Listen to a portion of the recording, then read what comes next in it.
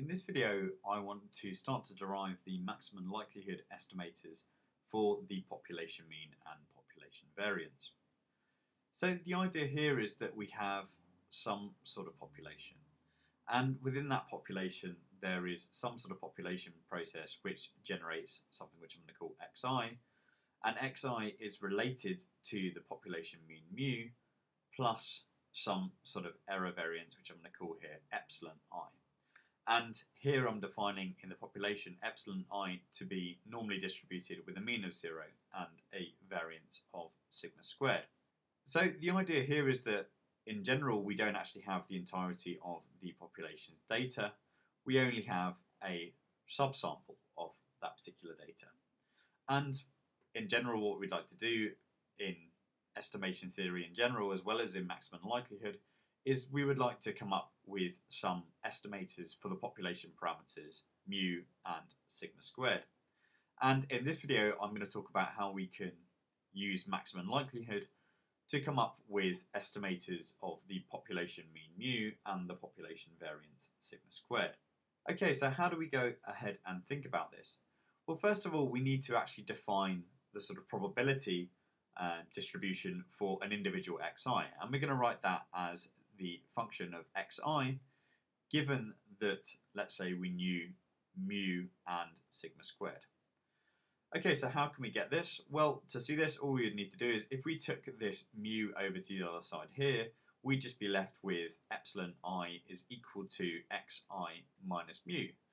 And we already know epsilon I's distribution. It's normally distributed with a mean of 0 and a variance of sigma squared.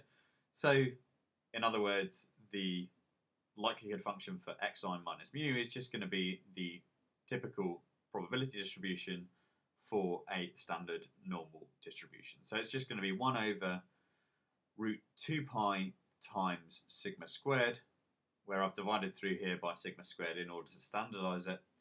And then we're just going to have e to the power minus xi minus mu all squared divided through by 2 sigma squared.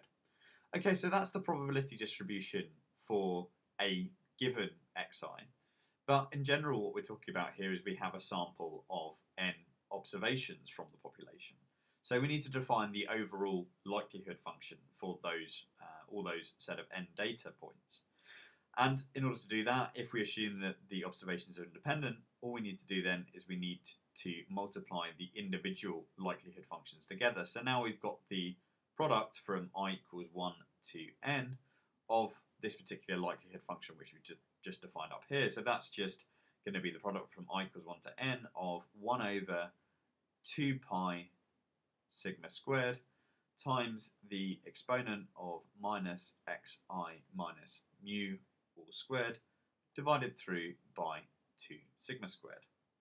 And we can simplify this a bit further if we just sort of notice that this thing here is completely independent of I, so we can just take it outside, and then we're just going to get on the outside 1 over the square root of 2 pi sigma squared all to the power n.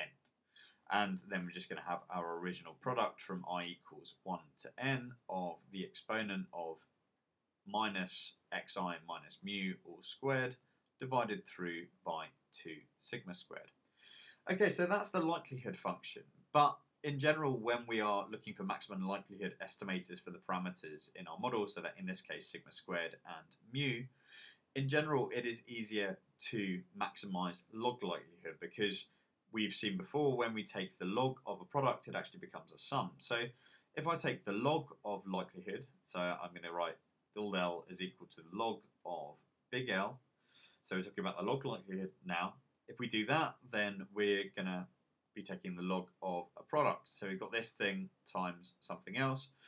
And because of the fact that we know from our log rules that the log of A times B is equal to the log of A plus the log of B, we can just write this whole thing as it's going to be equal to n times what we're going to have here. We're going to have n times 1 over the square root of 2 pi sigma squared. And then we're going to have this product term, which is going to become a sum when we actually take the log of it. So it's going to be minus 1 over 2 sigma squared times the sum from I equals 1 to n of xi minus mu all squared. Where note that because of the fact I've used the natural log, the log of, or the natural log, which I'm going to write here just as log of e to the power x, is just equal to x. So that's why we've now sort of dispensed with this e term here. And similarly from our log rules, we know that the log of a to the power b is just equal to b times log of a. So that's why I was able to bring this n down in front here when we actually took the log of it. And note finally that I've taken out a factor of 1 over 2 sigma squared just because I can. It doesn't depend on I itself, so I can actually take that outside of the summation.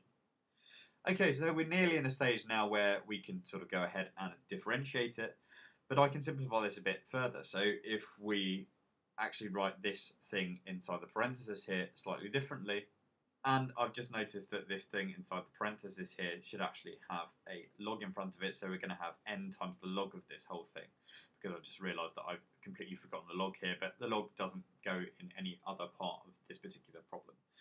So if we then use our log rules, we're going to have that this is equal to n times the log of 1, which is just 0, so that's going to disappear, minus n times the log of the square root of 2 pi sigma squared, minus 1 over 2 sigma squared times the sum from I equals 1 to n of xi minus mu all squared.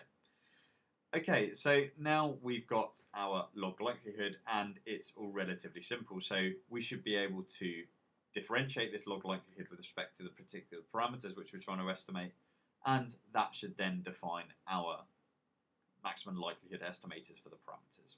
I'll see you in the next video.